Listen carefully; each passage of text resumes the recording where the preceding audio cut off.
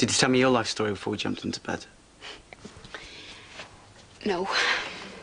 I still feel bad about the abortion, but what else could we have done? We were too young.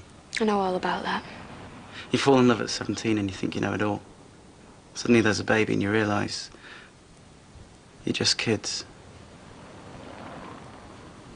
I'm not proud of the way I let the end down, but I couldn't handle it. It's just like me and Tyrone. I mean, we weren't married and I didn't get pregnant or anything like that, but, well, we were heading that way. We thankfully never got there. I am. Thanks for telling me.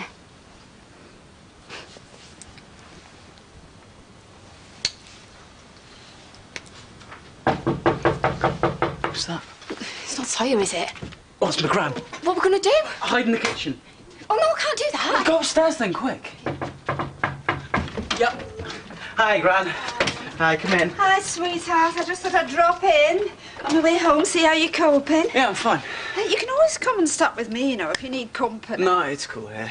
Anyway, I said I'd keep an eye on the place. Oh, well, I have had a heck of a day. Really? You know, little Maria works for me. Well, she phoned in sick this morning, food poisoning or something. Oh, right, her who was at the wedding. Now, don't play the innocent with me, Nick.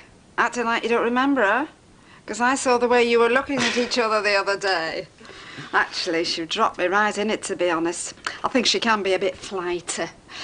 Right, I'll get off home. Are you sure you don't want to come for your tea? No, I'm fine, honestly. Don't like to leave you on your own. Well, I've got your number if I change my mind. Oh, take care of yourself. See ya. Bye, sweetheart. Bye-bye.